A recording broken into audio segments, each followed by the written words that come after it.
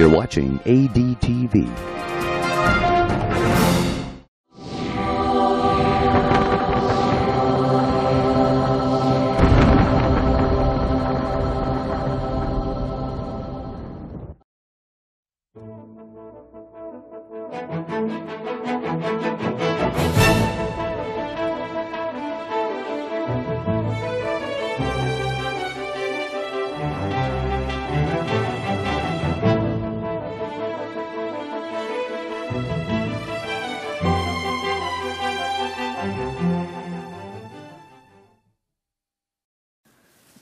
All right, we're going to talk now about a very sensitive issue which causes many questions to arise in the minds of men. Creation to restoration, I have titled this lecture. In the book of Genesis, chapter 1, verse 31, we read, "And God saw everything that he had made, and behold, it was very good. And the evening and the morning were the sixth day." So whatever God had created, he said it was very good. Verse 26 to 28 says, "And God said, let us make man in our image, after our likeness. Let them have dominion over the fish of the sea, and over the fowl of the air, and over the cattle, and over all the earth, and over every creeping thing that creepeth upon the earth." So God created man in his own image. In the image of God created he him. Do you think God wants to tell us something? "Male and female created he them, and God blessed them. God said unto them, be fruitful, multiply, replenish the earth, subdue it, have dominion over fish, sea, fowl, every living thing that moveth upon the earth." So here is a definite plan to this creation. It was very good, it was perfect, and man was to control the environment. Why did he create him? Isaiah chapter 43 verse 6 and 7 says, "For I have created him for my glory. I have formed him, yea, I have made him." So man is not just some off afterthought. He is not some chance random thing that happened here on this earth. He was created in the image of God, and he was created for the glory of God. Well, some people today don't seem to want to reflect that heritage at all. Genesis 1, 29 to 30 says, "And God said, Behold, I have given you every herb bearing seed, which is upon the face of all the earth, and every tree in which is the fruit of a tree yielding seed." All right, so that was the original diet of man according to the Bible. Everything that had seeds, so that would include the grains and the legumes and the nuts and all of those things and all the seeds. And then every tree which is yielding fruit. So fruits, grains, nuts, seeds, that was the original diet. Well, kids, there was no broccoli there that you had to force down. Nothing about the vegetable kingdom is mentioned there. "To you it shall be for meat." That's Old English for food. "And to every beast of the earth," every beast of the earth, "and to every fowl of the air, and to everything that creepeth upon the earth, wherein there is life, I have given every green herb for meat," food. And it was so. So according to this text, all animals were what? Vegetarian. Now, hang on a second. Are you crazy? Obviously, we have creatures out there that are designed to kill other creatures. But the Bible says there was no death in the beginning.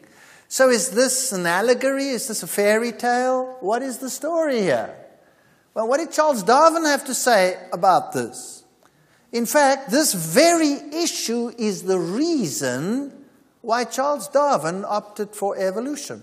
This is the very issue that confronted him. Darwin wrote to his friend, Dr. Arthur Gray, "I am bewildered. I had no intention to write atheistically, but I own that I cannot see so plainly as others do, and as I should wish to do, evidence for design and beneficence on all sides of us. There seems to me too much misery in the world. I cannot persuade myself that a beneficent and omnipotent God would have designedly created the ichneumonidae with the express intention of their feeding within the living bodies of caterpillars, or that a cat should play with mice. So Darwin looked at the animal world and he saw creatures parasitizing, he saw creatures killing, and he says, well, this ain't good. This is not good. This is not something that a good, kind, loving God would create. There's too much misery here. He wrote in 1844 in his initial draft of The Origin of Species, it is derogatory that the creator of countless universes should have made by individual acts of his will the myriads of creeping parasites and worms which since the earliest dawn of life have swarmed over the land and the depths of the ocean. Now, when he thinks of it in terms of evolutionary principles, he says, we cease to be astonished that a group of animals should have been transformed to lay their eggs in the bowels and flesh of other sensitive beings, that some animals should live by and delight in cruelty, that animals should be led away by false instincts, that annually there should be an incalculable waste of the pollen, eggs, and immature beings. So Darwin looked at the world as it seems to be today, and as it is today, and concluded, there is no loving God in any of this. That was his conclusion. Well, you see, it depends how you look at it.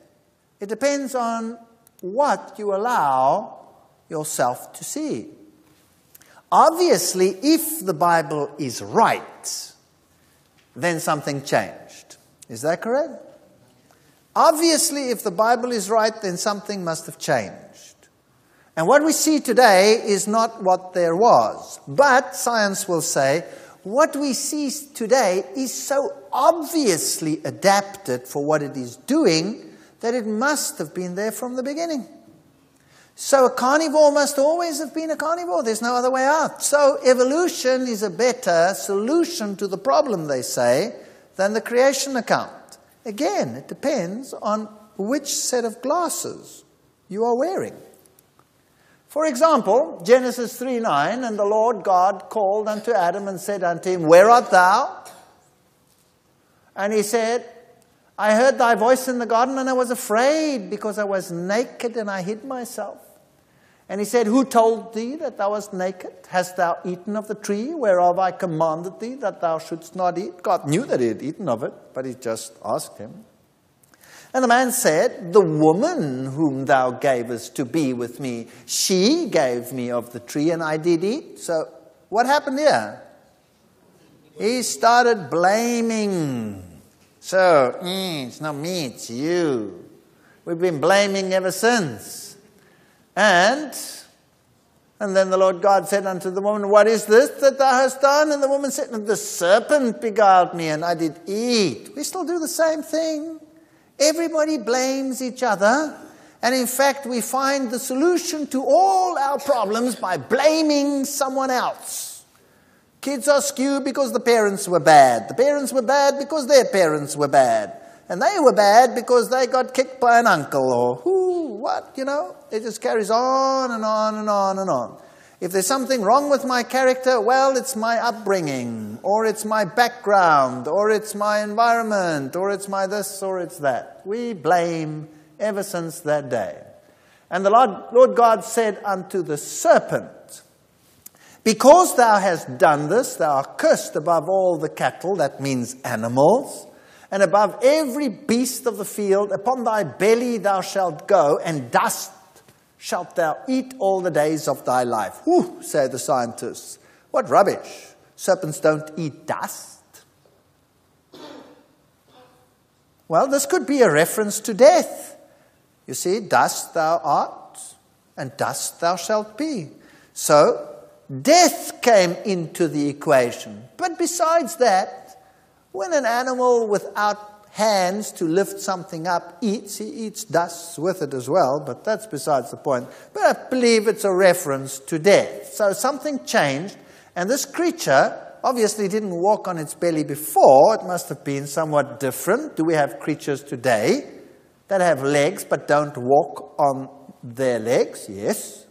Here is a Cape dwarf burrowing lizard. There are the rudimentary legs. Here's another one, a burrowing skink with rudimentary legs. There's another, there's another. There are snakes which have rudimentary legs.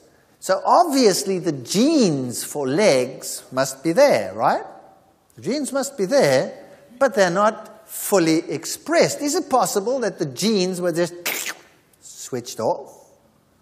That is not evolution, that is deactivation of something that is no longer there. That's like putting a plank over some of the keys on a piano so that you cannot play them anymore. And then that repertoire is just gone. So that is change. Is it evolution? Not necessarily. It's just deactivation of genes.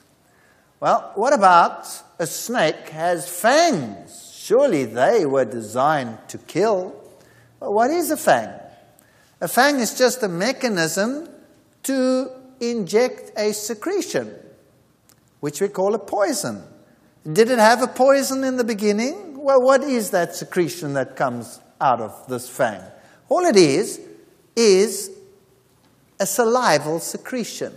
So the enzymes in the salival glands are slightly modified by their expression, and now when they are injected, instead of being dissolving and digesting enzymes, they are toxins, neurotoxins or blood toxins or whatever variety, depending on the shape of the protein.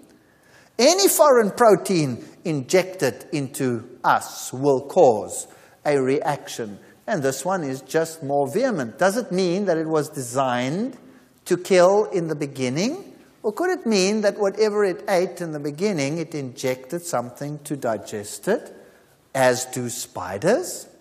Spider the same. When a spider bites, and all it does, it injects digestive enzymes, which can, in some cases, be highly toxic.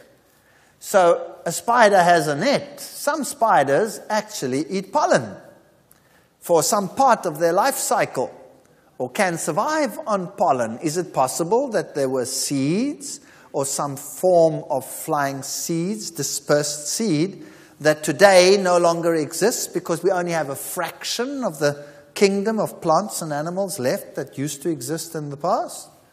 Are circumstances different to what they were in the past? Cursed is the ground for thy sake. So when sin came in, the ground was cursed. Cursed is the ground for thy sake. In sorrow shalt thou eat of it all the days of thy life. Thorns also and thistles shall it bring forth. Well, here's a change. Henceforth there will be thorns and thistles. And thou shalt eat the herb of the field. So something was added to the diet. Well, why? The ground has suddenly been cursed. Does this mean that the ground does not yield what it yielded before?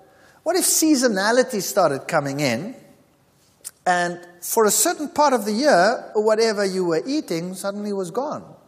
Let's say you were an animal adapted to eating apricots, and then for 3 months of the year, there were the apricots, and then the season changed, and for the next 9 months, no apricots. What would you do? You have only 2 options. You either die, or you do what? You change your diet. Those are your 2 options. You either die, or you change your diet. And if the ground does not yield what it yielded before, then what you have to add is a greater variety of the food that you would normally eat.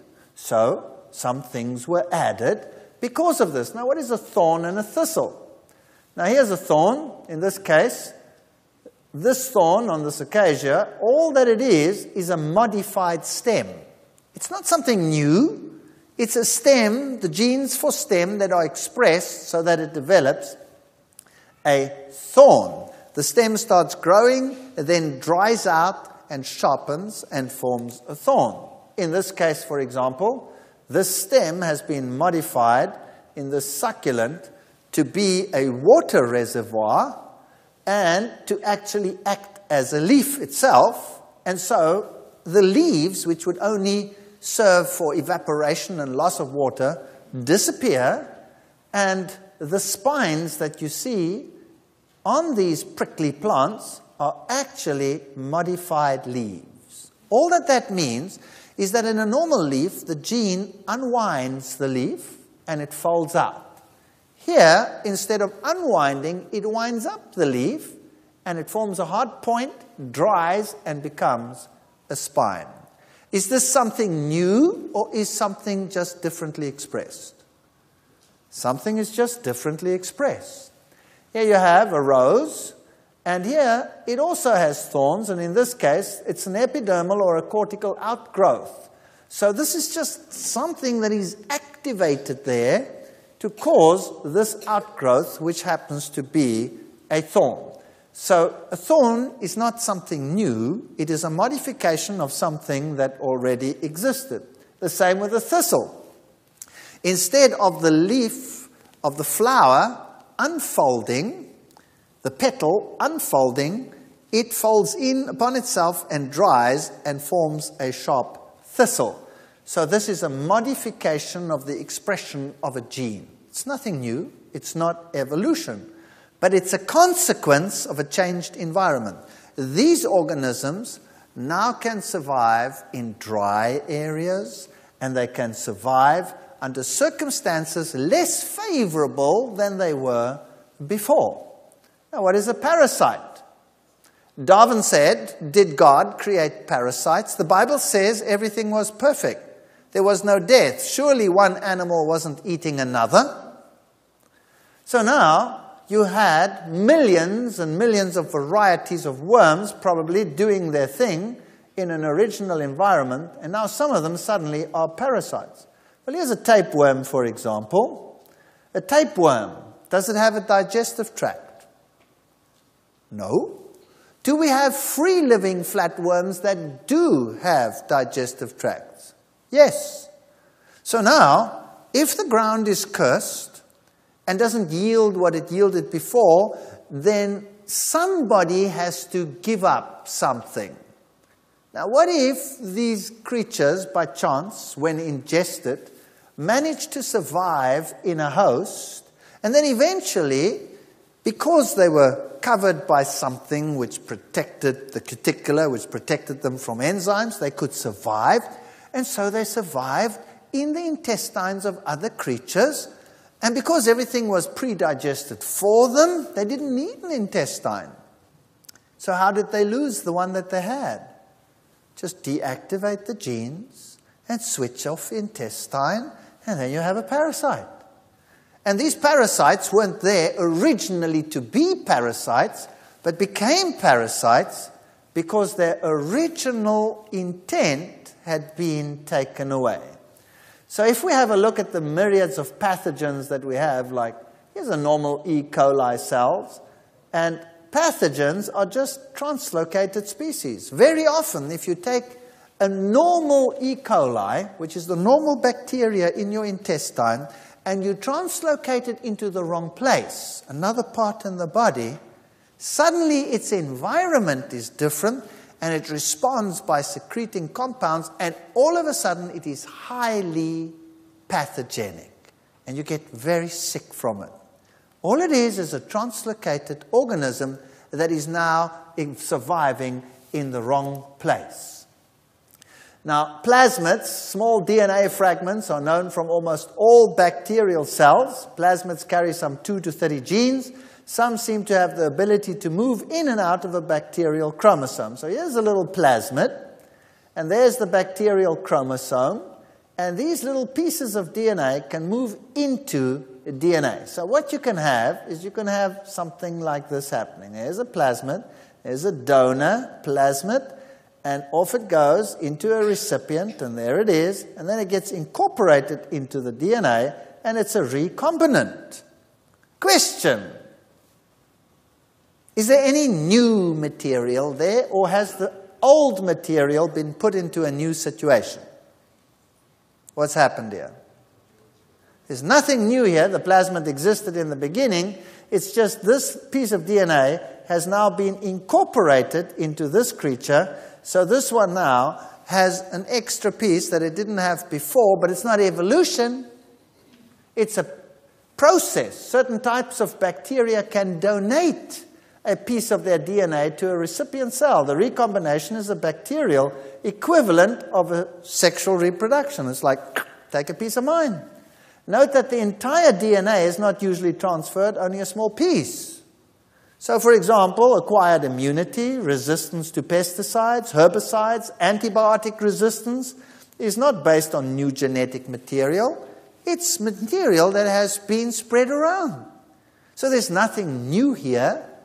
But a creature can suddenly become a pathogen, can become a dangerous organism, and that is why every year the flus and the sicknesses change, because they exchange information. But there's nothing new. This is not evolution. This is the redistribution of existing material. Here's an interesting creature. This is a barnacle.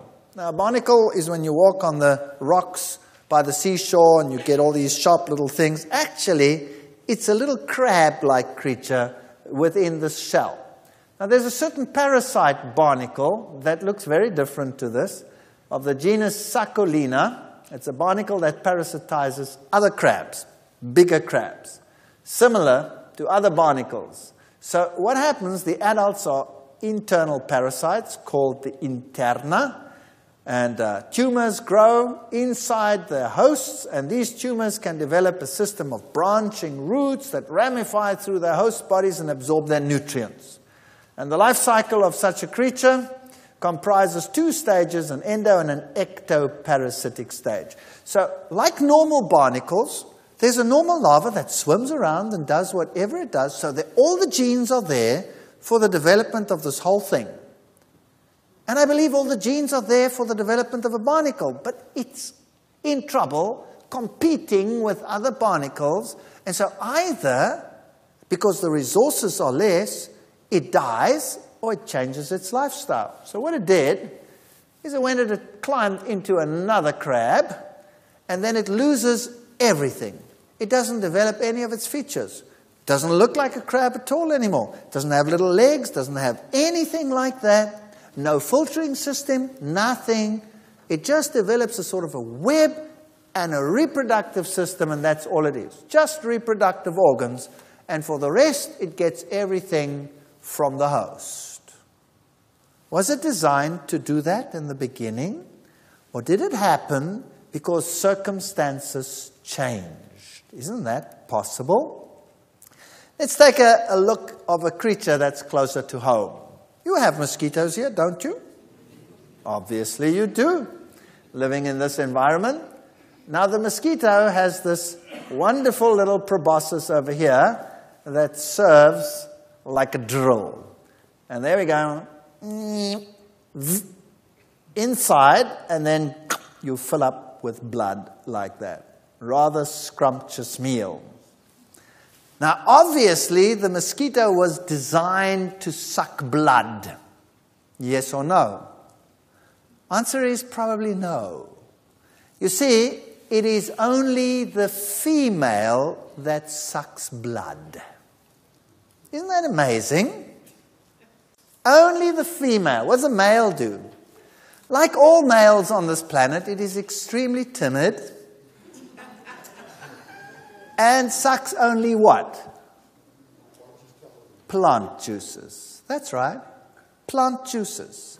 So the male takes this structure and goes to a plant and gets and takes some plant juice.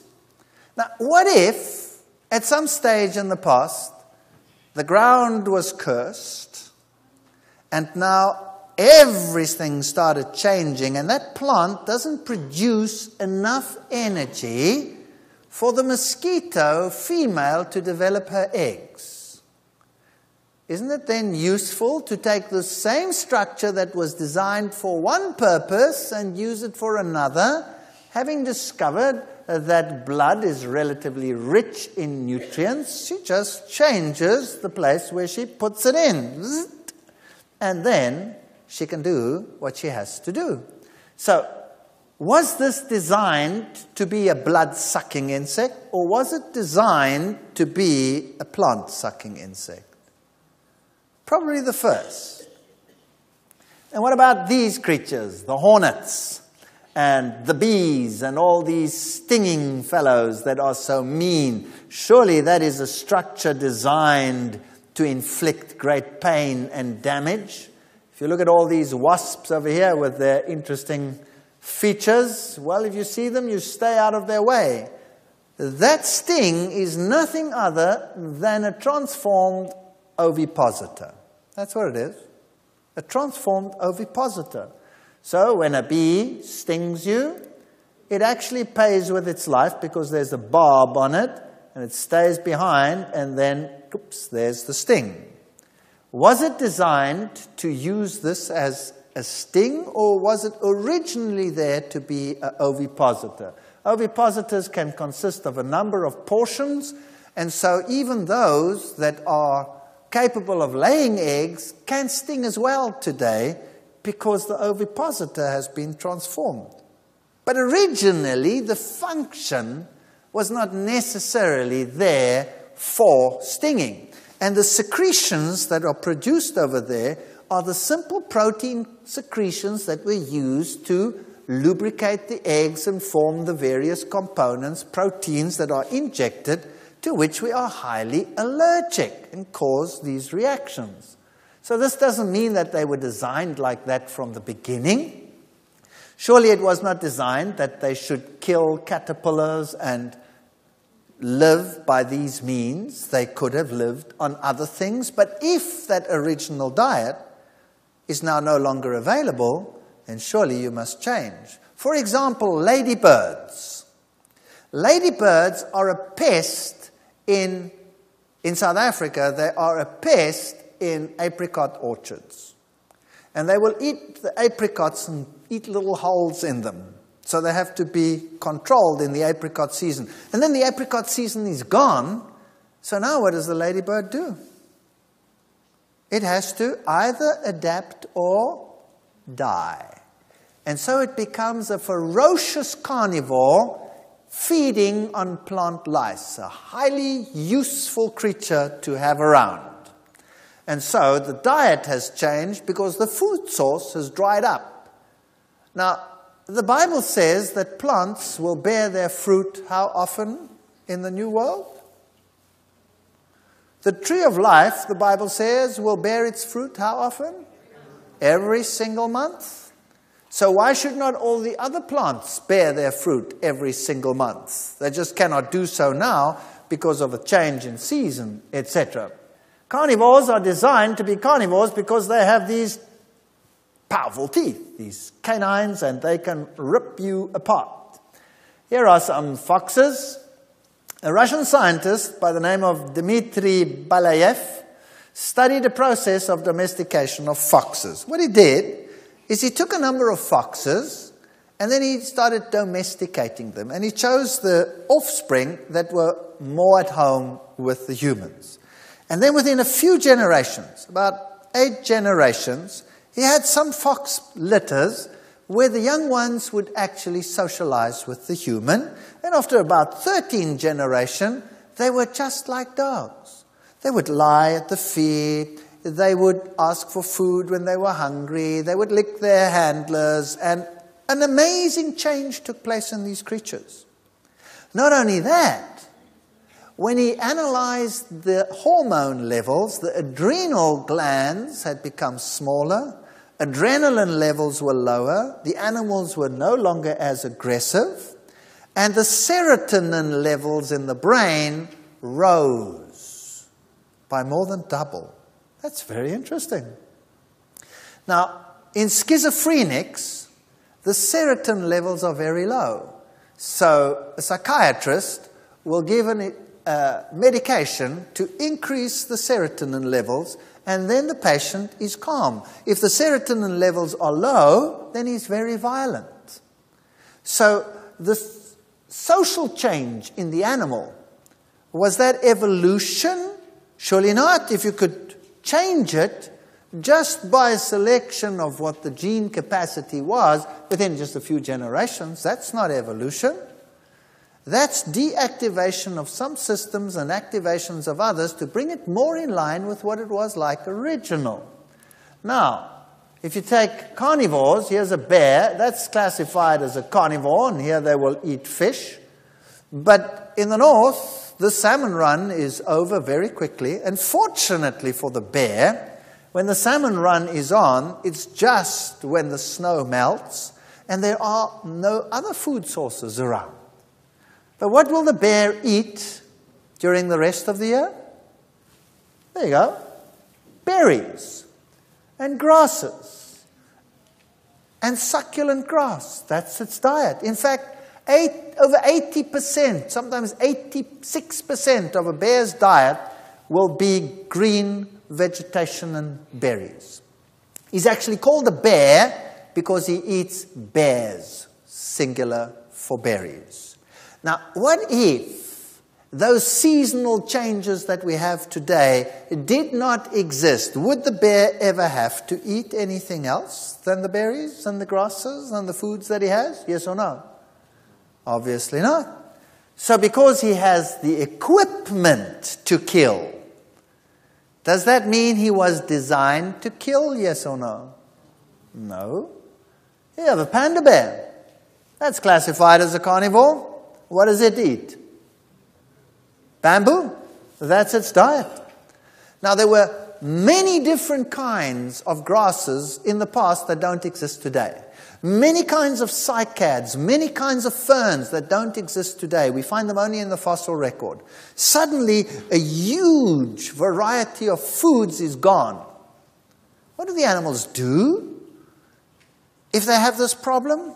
They either give up living or they change their lifestyle. And those that have the equipment to cope, those are the ones that survive. So the koala bear, he eats only eucalyptus. And he gets by just fine. In fact, he sleeps 80% of his life. So he's obviously getting enough, and then he has another snooze. And if you don't give him eucalyptus, he dies. That's it. That's all he'll eat. Here's a red panda in an Australian zoo, and the sign said, red pandas are classified as carnivores, meat eaters, but most of their diet is bamboo. That must be very discouraging for the scientific world. Because here, all of a sudden, the creatures are not doing what they're supposed to do. Here's a fish. Very interesting. If you look at a fish, you'll see that it has a urinary bladder, intestines, livers, hearts, gills, kidneys, all kinds of interesting structures. Now, in this kidney, they have a structure which is called the glomerulus. Now, this is a nice little filtering machine, and the blood goes and pumps in there, and the pressure is high, so it filters the liquid out, and the liquid gathers over here and is removed. You remove the salts, and then you urinate it out. Very nice structure in the kidney of the fish. Now, fish in the sea have a big problem because their salt concentration is lower than that of the sea, so they're constantly losing water by osmosis. So now, this structure to them is a calamity. So what they do is they switch it off, and it's deactive, and it doesn't work. So fish in the sea have structures in the kidneys that they never use. Why would they develop a structure that they never use? And science is constantly battling with this idea. Now, did fish evolve in freshwater or did they evolve in saltwater? Well, the sea is so much bigger, they must have evolved in saltwater. But if they evolved in saltwater, why have they got a glomerulus? A fish in freshwater has another problem. Its salt content is higher than that of the water in which it lives, so water is constantly moving in by osmosis. It has to get rid of it. If you drink 5 glasses of water, one after the other, eventually you have to run where? Yeah, why? Because the kidney is pumping it out through your glomerulus. So a fish in fresh water needs that structure. But some fish have so deactivated the structure that if you take it from the sea and you pop it into the fresh water, it dies. Others have managed, like the salmon, to switch it off in the sea and switch it on in the fresh water and can swim up the rivers and into the sea and do all these interesting things. But most of the fish in the sea cannot use it at all. It's a total oxymoron for them. Isn't that interesting? So, this tells me that if all of them have it and most of them don't use it, then maybe conditions were different in the past. Does that make sense? Maybe all was fresh water, and salt water as we know it today is a consequence of the subterranean water, which is often high in salt, that came up during the flood. Very interesting. So, if we look at our own kidneys, we have something else. We can even concentrate our urine so that when we are walking in the deserts and we need to conserve water, we have a structure which is called the loop of Henle in the kidney, which now, through a countercurrent concentrating system, concentrates the urine. So eventually I have a highly concentrated urine. Do you know that this structure won't work unless it is exactly like that? Any halfway measure won't work. It has to be perfect. This is what we call irreducible complexity. It either is perfect or it doesn't work. Natural selection cannot create it. It has to come into existence just like that. Chance or design. Those are your options. And I believe conditions change. Now there's a lion. Obviously that is a carnivore. Yes, he's a great killer. Do you know that lions have been raised vegetarian? In zoos, many of them. And that they are highly docile when they are raised vegetarians. And what is interesting is, animals that are raised vegetarians, carnivores, live longer. Much longer and have less disease.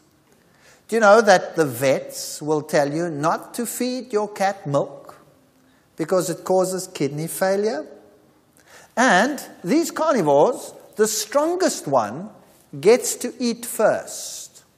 And when they catch an antelope, what do you think the numero uno lion will eat first? What do you think he eats? He opens up the stomach, he rips that open, and the first thing he eats is the contents of the rumen.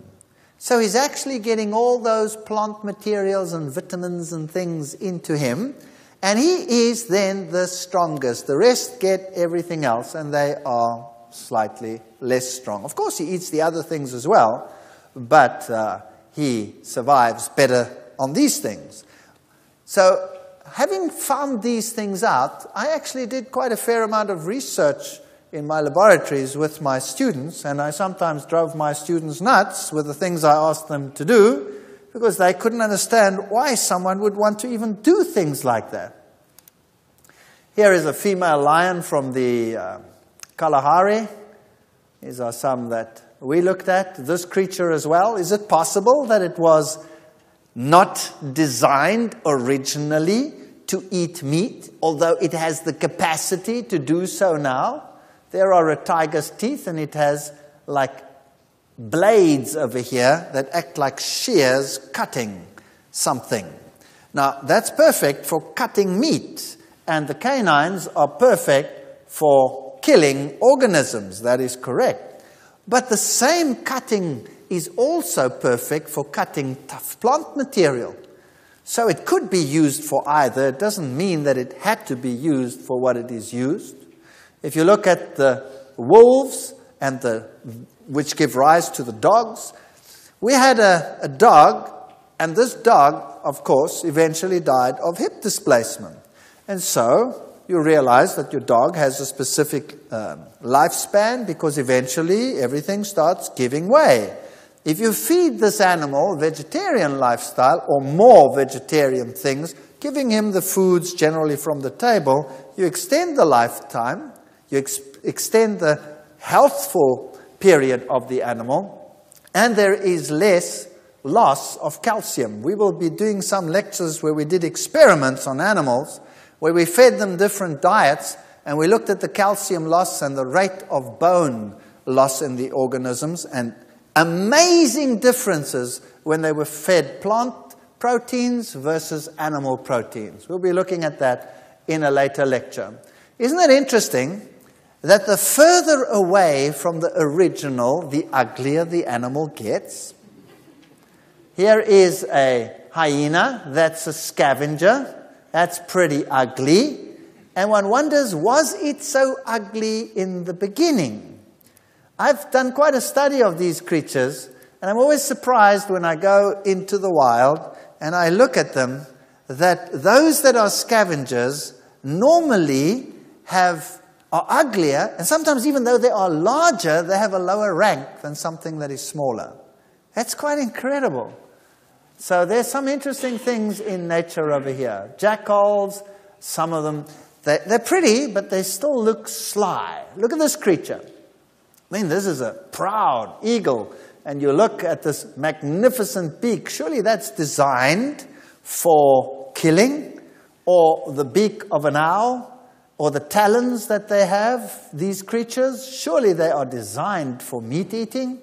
All these birds of prey, magnificent creatures. Well, here's a parrot. This is called the key parrot. Lives in New Zealand. There you can see a little bit of his claws, and there's his beak. And what does he eat? Well, he actually digs up the root of a particular plant. And then it breaks this root with a sharp, strong beak, and that's his diet. And then one day, in New Zealand, they were doing housing complexes. And what did they do? They just ripped all the trees out and built houses. And all of a sudden, the diet of this key parrot was no longer available. And guess what happened? It died out? No. It changed its diet. What do you think it ate? Well, it actually used this beak, which is like a blade, to kill sheep. It climbed on the back of a sheep and would rip open the back of the sheep and feed its way into the sheep from the back and eat the fat around the kidney. And it became a pest and killed so many sheep that there was a hue and an outcry. New Zealanders love their meat. Don't mess with their meat. They're the biggest meat-eating nation in the world. And what happened? Well, very quickly they decided, well, we better plant these trees again. So they planted all these trees. And when the diet was back, guess what the parrot did? It wasn't interested in the sheep anymore. So the original food source, if that had not been there when some enterprising first person came to New Zealand, and let's say this creature was killing other animals, wouldn't he have believed, well, he's designed to do so, yes or no? Obviously. Well, here is a cute parrot, and we enticed this parrot with this handbag over here, and he put his foot through to try and grab it. Can you look at that? That's pretty neat structure for grabbing onto a prey, if he wanted to. And I'll tell you that that beak is capable of 10 tons of pressure.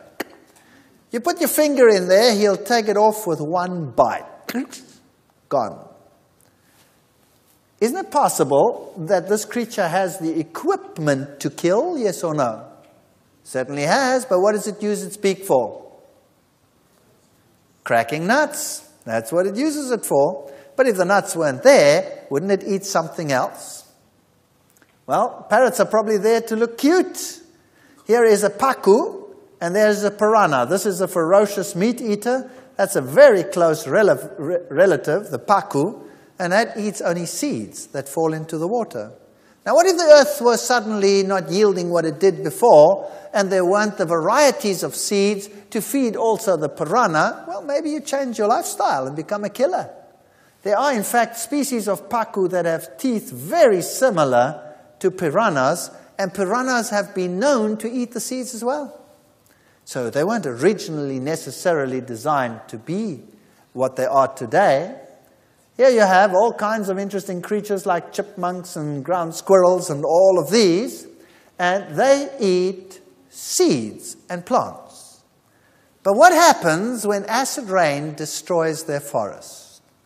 And the seeds no longer are as abundant as they were before. What will chipmunks do? They will actually eat roadkills. They will actually go and eat dead animals. Were they designed to eat dead animals, yes or no? Obviously not. But they can certainly change if the times change.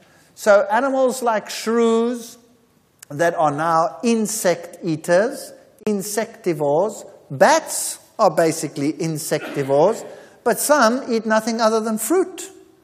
So obviously the capacity to eat something else is there. These are herbivores. Obviously they are designed to eat only plant materials. Do herbivores sometimes eat something other than plant materials, yes or no? Anybody know? Would an antelope go and eat a dead animal, yes or no? Well, the answer is actually yes. You find in desert environments, like in the Namib, for example, where you have antelopes, and very often the season gets very dry and there's not enough food around, and then the calcium needs of the animals change. They will actually go and gnaw at carcasses and get calcium and other needs from these, which they would not do under normal circumstances. You see, creatures change according to the circumstances. Rodents are very interesting. They will eat plants, but they are coprophags. That means they will eat their own excreta. Rabbits are coprophags. They pass the food twice through their intestines because maybe it didn't yield what it did originally, and now in the fermentation which takes place in the cecum, they have a problem with that because they have to recycle it, and so they are coprophags. So, we did a little experiment because the scientists were saying, well, that's all fine and well, but a lion is not only different in terms of its teeth, it's also different in terms of its intestine. You see, a carnivore generally has a short gut. And lions and dogs and all of these, the gut length is approximately 6 times the trunk length. Whereas in a human, for example, it's 15 times the trunk length. And in a herbivore like a cow, it's 22 times the trunk length.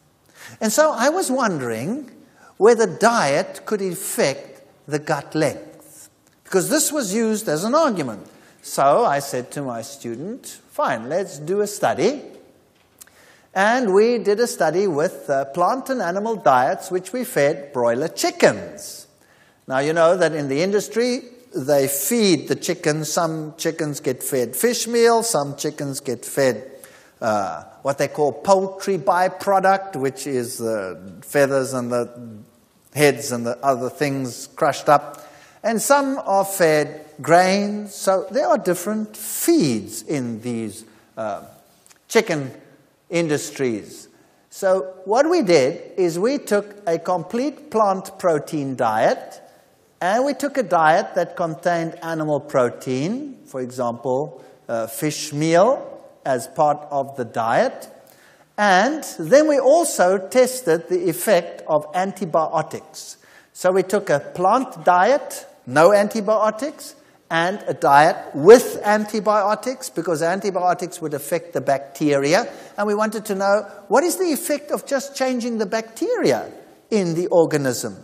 Would that affect the gut length and the anatomy and all of those things? So we did the same with the animal diet. And so we had 4 different diets. What did we find? A is plant diet, only plant food. B is plant food plus antibiotics. C is animal protein in that food. And D is animal protein plus antibiotics. Now, as far as the carcass mass was concerned, no difference statistically, so it really didn't affect their growth very much in terms of what we did. Gut mass, whoa, there was a difference. All of a sudden, those that had only plant food had bigger guts. When we added antibiotic, it became smaller. When we added animal protein, it became still smaller. When we added antibiotics to that, it became still smaller. Very interesting. Gut length. So we actually took these chicken guts and stretched them out and then measured their length. People thought we were totally nuts. But this is the result. The gut length, when it had only plants in the diet, was the longest. That's interesting. So there was more space to absorb food. When we added antibiotics, there was a significant drop in gut length. So obviously, when the bacteria died, the gut wasn't as happy and it didn't develop as it did before. When we took meat protein, in other words, fish meal, added that to the diet, the gut length was still shorter. When we added antibiotics to that, it was still shorter. So just the diet alone affected the gut. That is why if you have a dog, for example, and this dog is becoming diseased, and he has all kinds of problems like gout and all of these pains from old age, then you can put your dog on a healthier diet, more plant protein and plant foods than the other.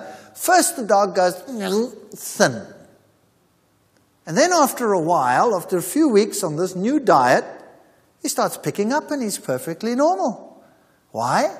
Because the gut has probably regenerated some and he has got more absorptive sites that have developed. So within one generation you can get that. How much more so over several generations?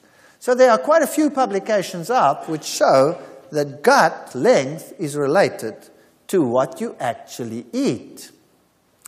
What we found very fascinating, which we didn't study further but really needs to be investigated, is heart mass was also affected. So if we had plant foods, the heart was strong and small. When we added antibiotics, boom, the heart mass increased. So the heart was actually more of a sac, fattier and unhealthier. The animal protein, there was no statistical difference between those two, but when we added the antibiotics, the same thing. And we were just wondering, is it possible that we have this increase in heart disease amongst young people because of the diet that they're eating today and all the antibiotics they get in their lifestyles? Well, it's something that needs to be investigated. So really, the point I'm trying to make is what you eat really determines what your anatomy is going to be like and how you react and what you look like. Liver mass, exactly the same thing. The livers were enlarged when we added antibiotics. So antibiotics, I believe, should be used when you are sick, really sick only. And avoidance would be the best. So omnivores and creatures like that, they have teeth structures which could be used for either. So we say, well, they must be carnivores. Well, look at this creature over here with those massive, massive canines. Surely he looks like a killer, but all he eats is plants. So that doesn't necessarily mean anything either.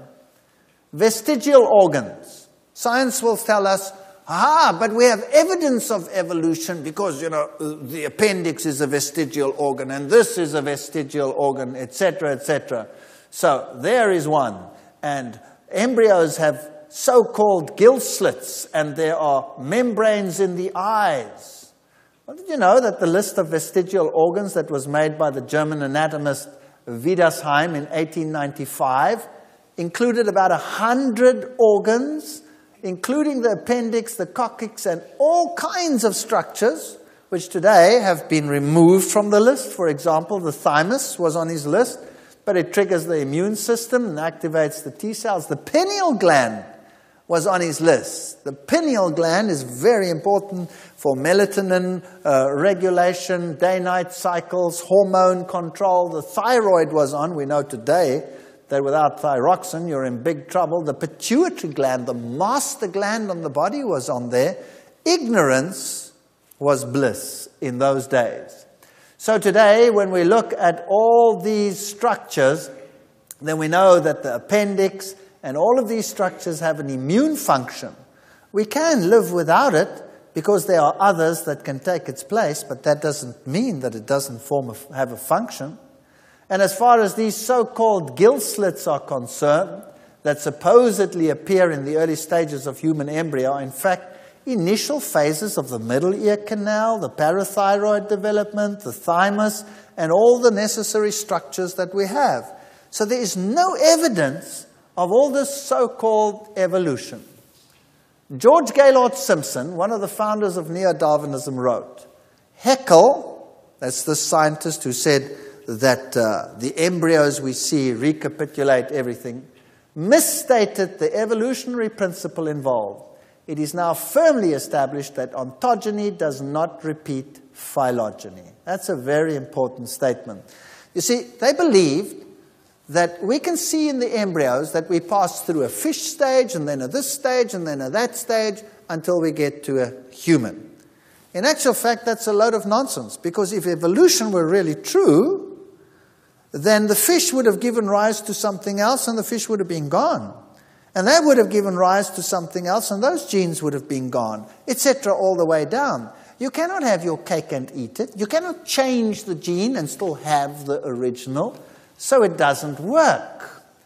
In an article published in American Scientist, we read, surely the biogenetic law is dead as a doornail. It was finally exercised from biology textbooks in the 50s as a topic of serious theoretical inquiry. It was extinct in the 20s, but you still find it in the textbooks to this very day. So, to sum up for you, I would like to propose the following. The world was perfect when it was created, and there was a food source for every single creature under the sun. Then sin came in, things changed, food sources declined, many animals went extinct, those that could adapt to something else did. But that doesn't mean they were designed to be like that in the beginning.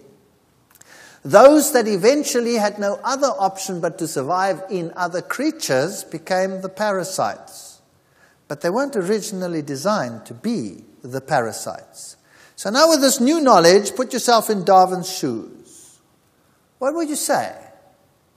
I would say, wow, one day the lion will eat just like the panda bear.